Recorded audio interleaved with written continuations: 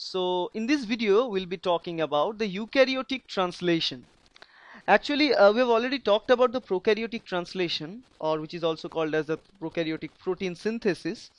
Now in this video we'll be looking at the protein synthesis process in eukaryotes.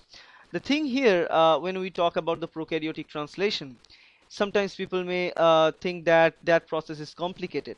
But if you look for eukaryotic, the process becomes much more complicated, because in eukaryotes, instead of some small proteins, we have more proteins and protein complexes to involve together for the protein synthesis to occur properly. And why not? Because the protein synthesis is one of the most important part, one of the most important thing inside a cell that is going on, right? So that's why it is complicated.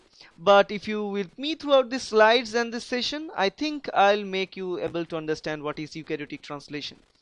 Now for our understanding, I divide this in three different sections and three different videos actually. I'll talk about the eukaryotic translation initiation, which is the most important and complicated part, and which differs a lot from the prokaryotic initiation. And then we'll be talking about the eukaryotic translation elongation and eukaryotic translation termination. So these are the different three stages. Now, so before beginning the actual topic here, I must tell you that the process of translation in prokaryotes and in eukaryotes, they are similar in many aspects. Because if you divide this translation into three sections like initiation, elongation and termination, what we'll find here for so let's write it down here. Let's write it here. Let's say prokaryotes here, eukaryotes here, and let's write down the different stages in, let's say, initiation stage, elongation stage and termination stage. So now if we look inside, the initiation for the prokaryotes and eukaryotes are different, hugely different. I mean, the eukaryotic initiation for translation is hugely different from the prokaryote, and it involves much more proteins and complex and many more things for the process to start. So the difference is highest between these two in initiation. Now if you look at the elongation phase, it's more or less similar with the prokaryotes. The eukaryotic elongation is more or less similar like the that of the prokaryotes, but the difference is between the after the production of proteins and polypeptide chain in eukaryotes, it is transported inside different compartments, because the eukaryotic cell is compartmentalized. It has endoplasmic reticulum, it has different organelles like mitochondria, Golgi bodies and all these different regions inside the cell where the protein will move and then further modified before the destination of the protein delivery. So those modification is there, but more or less same. So slightly medium difference between the prokaryotic and eukaryotic elongation. But if you look at the termination process for prokaryotes and eukaryotes in translation, they are almost similar and involve same kind of protein complexes. Okay, so this is it. So it differs mostly in the initiation stage. And initiation stage for the eukaryotes is very much difficult and it's complicated. So we will be talking about the eukaryotic translation initiation first in more details. Then we'll talk about other things in sequential way. So if you look at the different stages of translation in eukaryotes, you can start with initiation, elongation and termination. The initiation phase can be divided further in certain small groups and small parts or purposes. For example, the first thing is the assembly of factors with the 40S to produce the 43S complex, which is the very first thing to form. Second thing is the addition of mRNA or attachment of the mRNA with the 43S complex. Third part is the scanning through that mRNA to find the actual start codon, which is AUG. And finally, the attachment of large ribosomal subunit, which is 60S subunit, to the rest of the subunit complex to form the actual translation complex. Okay, so this is the initiation. This is the different stages of initiation even in eukaryotes.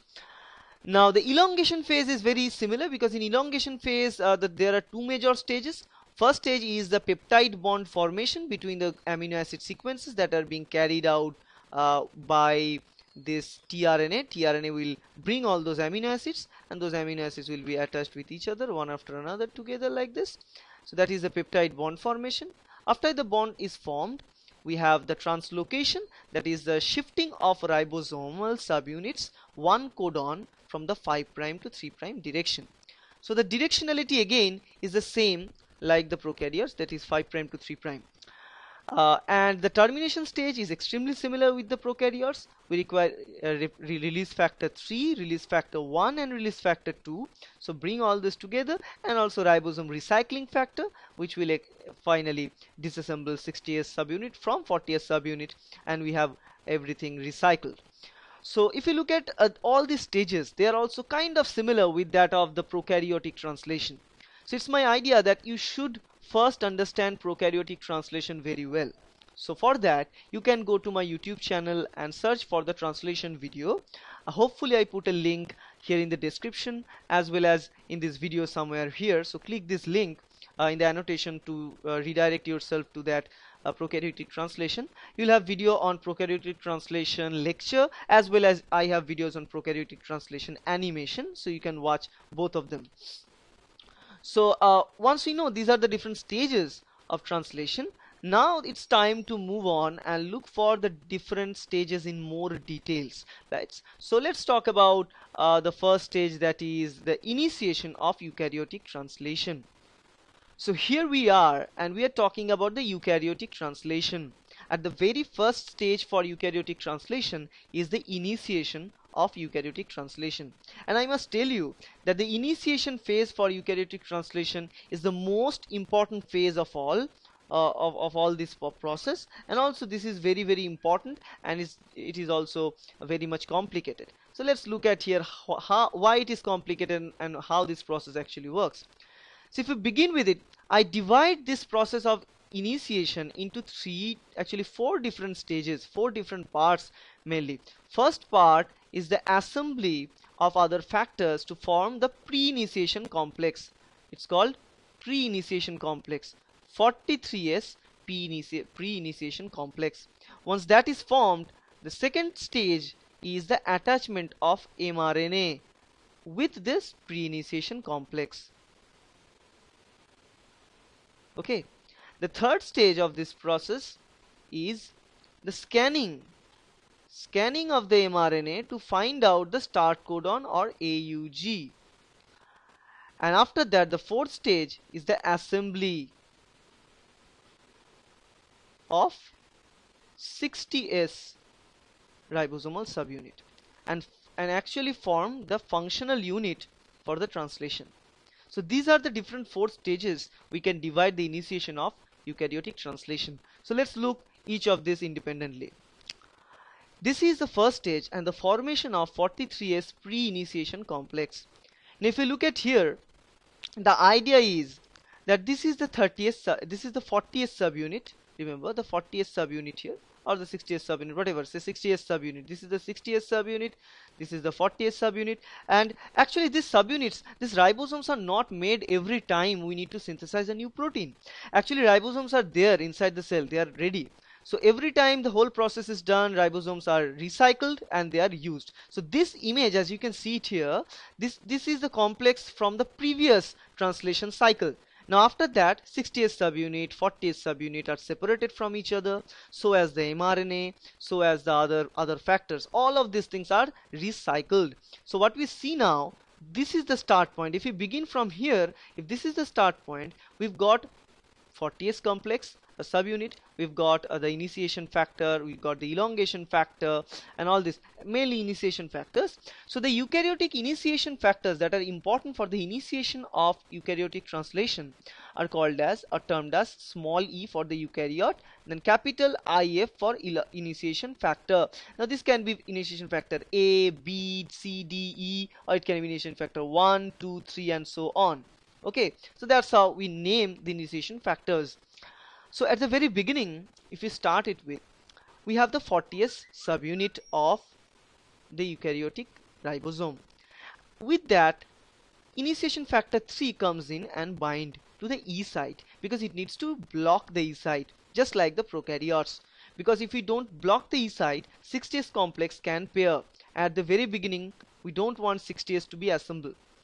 We can only ensure that the only P site becomes free, because the first tRNA should be placed, the F-met tRNA should be placed in the P site, not any other site. So for that, initiation factor 3 blocks the E site, and also initiation factor 1 and 2, they blocks the A site. So actually this blocking is very, very important. Once this blocking is done, then we have the P site free to interact with the first tRNA that is carrying the F-met or formylated methionine.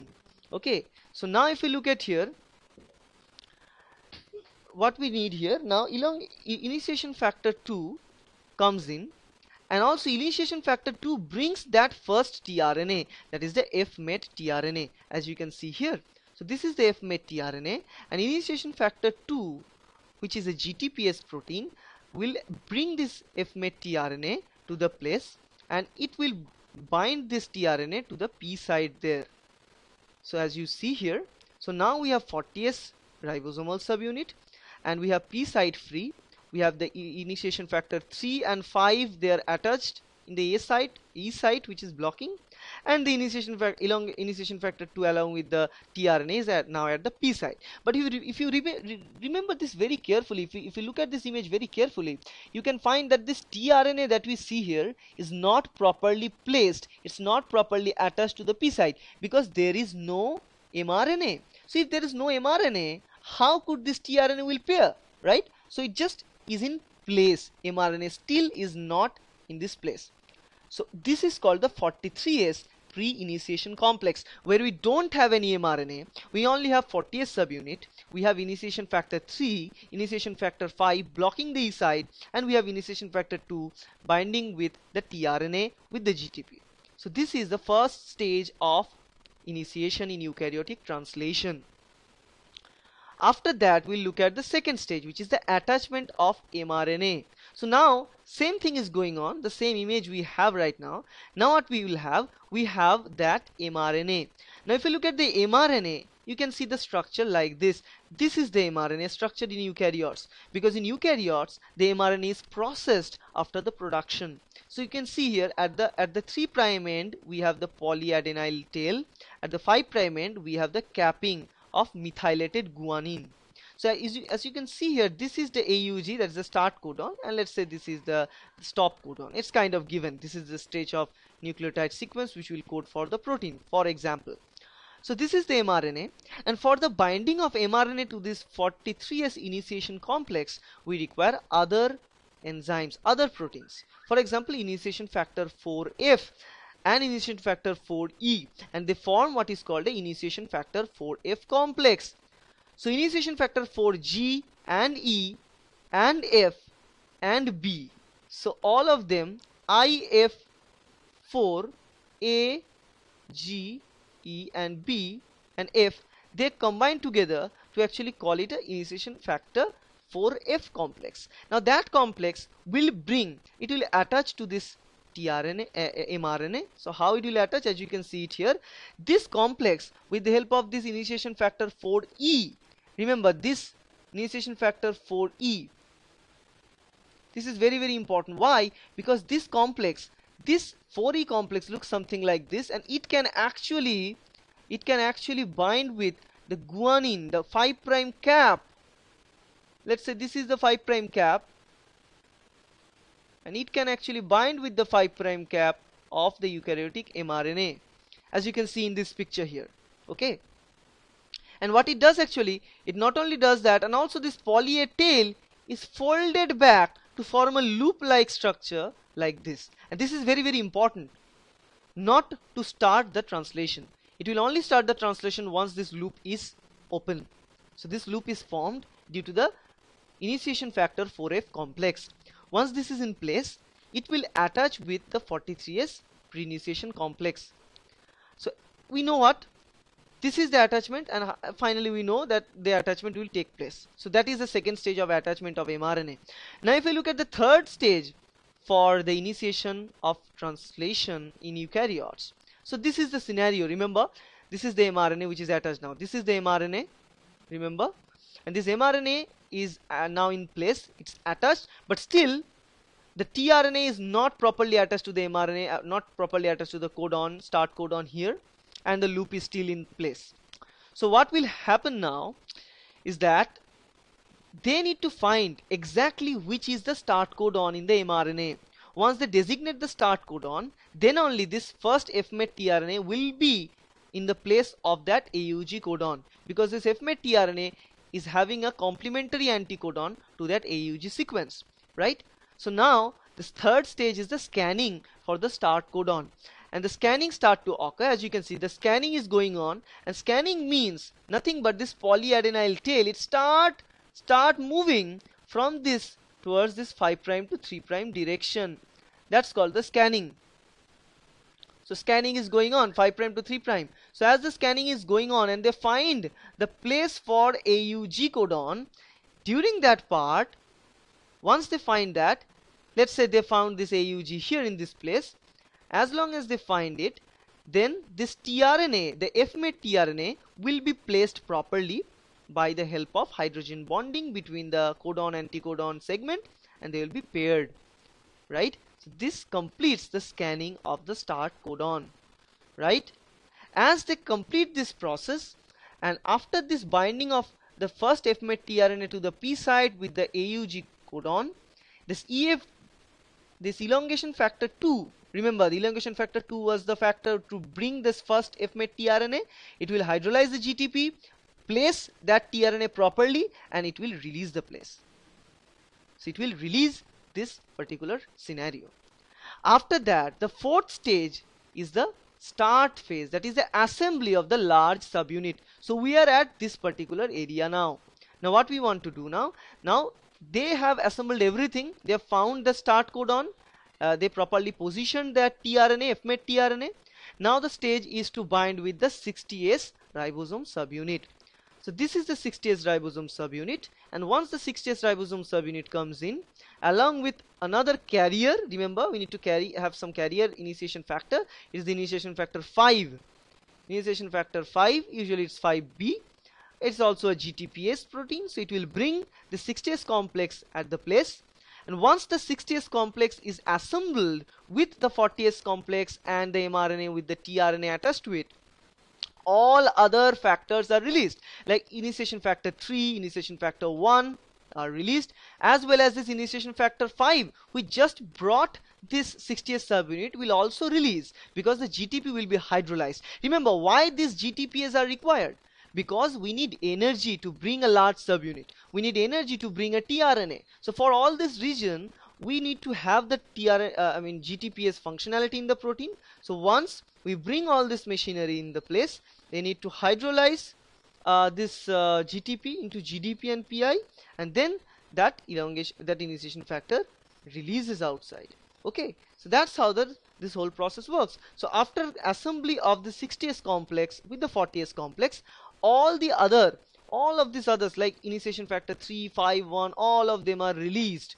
Okay, and then what we left, ultimately we left with a 60S subunit, a 40S subunit, an mRNA and a tRNA, and this is actually the translation initiation complex, that is called the 100S, actually in this case the 80S initiation complex for translation in eukaryotes. Okay, but similarly we know that in 70S initiation complex was shown in prokaryotes, and that thing is also consisting of the 70S ribosome, mRNA and tRNA, nothing else. So that's how the assembly takes place, that's how the initiation takes place. Now there are a lot of proteins, lot of factors comes in, and they just went out, but this is the overview, the whole picture. That's why I broke it in small part, because it looks like complicated, but the thing is really easy. 40S complex bind with the IF2 with the tRNA first, it forms a 43S complex. This is the first stage. Second stage is the attachment of the mRNA with it. Remember the looping feature as well as the initiation factor 4F complex, which is very, very important. And the third stage is, remember, the scanning, and once they find the place, it will place that FMET tRNA. And then fourth stage is the assembly of 60S complex. So these are the different 4 stages.